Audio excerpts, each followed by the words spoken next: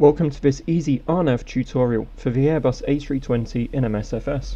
We're using the Fenix A320 for this tutorial, but procedures should be the same in the fly-by-wire 320.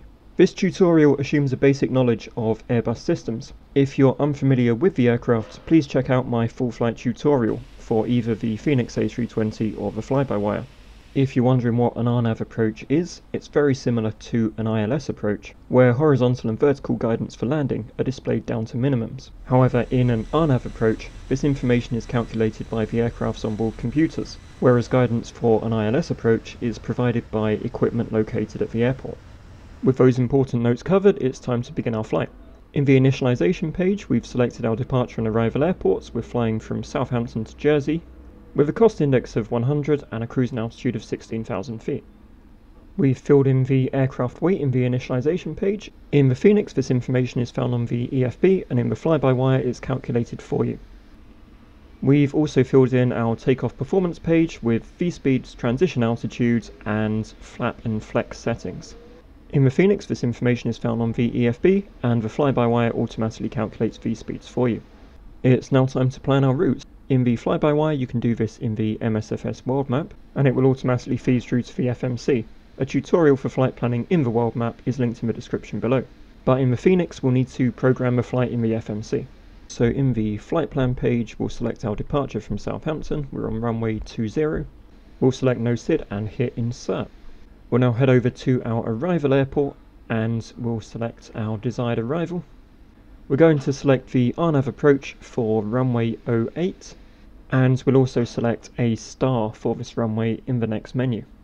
I'm going to make some adjustments to the flight plan for this airport specifically, just so we get a nice simple left turn onto final. If you're flying into Jersey, you can follow along with what I'm doing here, which is removing the Shark and JW waypoints. But if you're flying into another airport, it's entirely possible that the star will lead you directly to your RNAV final approach. Even if you are flying the Fenix A320, I'd still recommend checking out your flight in the world map beforehand, just so you can get an idea of what your approach looks like and if there's any adjustments you'll need to make. Once our flight plan is completely configured, we'll run through it on the ND in plan mode. I recommend you also do this just so you can see your approach visually, get an idea of what to expect during the flight, and clear up any issues in the FMC before you start your flight. Our flight plan looks good all the way to final, so let's go. With the aircraft in takeoff config and our cruise altitude set on the MCP, we'll set throttles to flex and begin our takeoff roll. After we rotate, we'll perform our normal climb procedure up to our cruising altitude. Details of the standard A320 climb procedure are covered in my full flight tutorials for both the Fenix and the fly-by-wire. After we reach our top of climb, we'll fill in our approach ref page. In both the Fenix and fly-by-wire, this information is found in the EFB. We'll also find the altitude we need to be at the final approach fix in our FMC flight plan. At Jersey, this is 2,000 feet with a 3-degree glide slope to the runway. We'll dial in 2,000 feet into the MCP. As usual, at top of descent, we place the aircraft into its managed descent.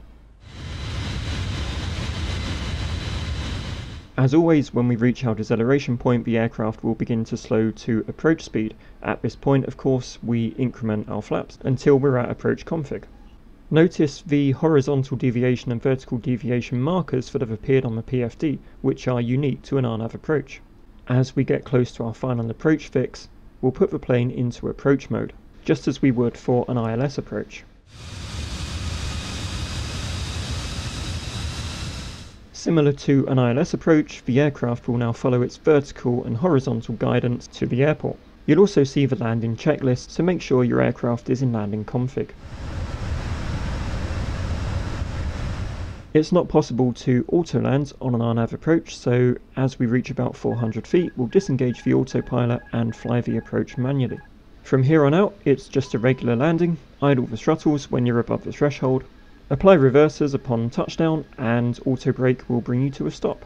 With no rollout mode, of course, you'll need to steer the plane using the rudder to keep it straight on the runway while you slow down. And this concludes our successful RNAV arrival in the Airbus A320. RNAV approaches are not the complex, scary thing that some make them out to be. Flight planning and the approach itself are very similar. to your normal ILS approach. I hope this video gives you the confidence to try them for yourself. Thank you so much for watching. I hope you found it useful. If you did, please drop a like and feel free to subscribe, as I make this kind of content fairly regularly. Take care, and I'll see you next time.